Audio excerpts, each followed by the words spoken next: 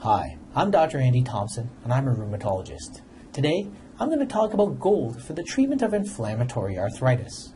You can visit our website, www.rheuminfo.com, and print off one of our gold picto pamphlets to follow along with this video. Gold is also known as Myochrisine. Gold is given by an injection once a week. A trained nurse will give the injection. Now, gold doesn't work right away. It can take 3 to 6 months for gold to work, so you'll need to be patient.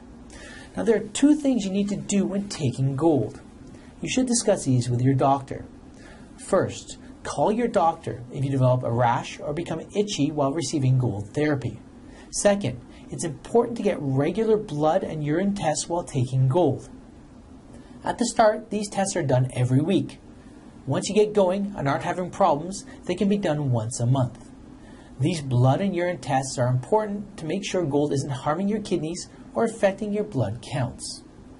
Some patients feel weak, faint, dizzy, or sick after receiving their gold injection. Now, this usually goes away after you lie down for a few minutes.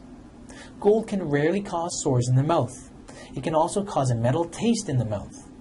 Some patients have aching muscles or joints after their gold injection.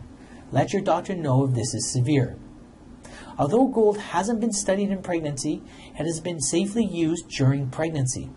Let your doctor know if you're planning to get pregnant or if you're breastfeeding.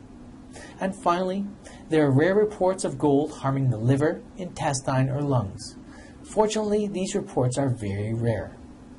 If you're taking gold, you should call your doctor if you feel sick and want to stop, if you're concerned about any side effects, or if you've stopped or want to stop the medication for any reason at all. For gold, there are other specific reasons to call your doctor. If you feel weak, faint, dizzy, or sick after the injection. If you develop a rash or feel itchy. If you develop sores in your mouth.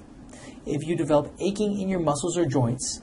If you become pregnant or are planning pregnancy. I hope you found this video to be useful. For more information, please refer to our website at www.rheuminfo.com.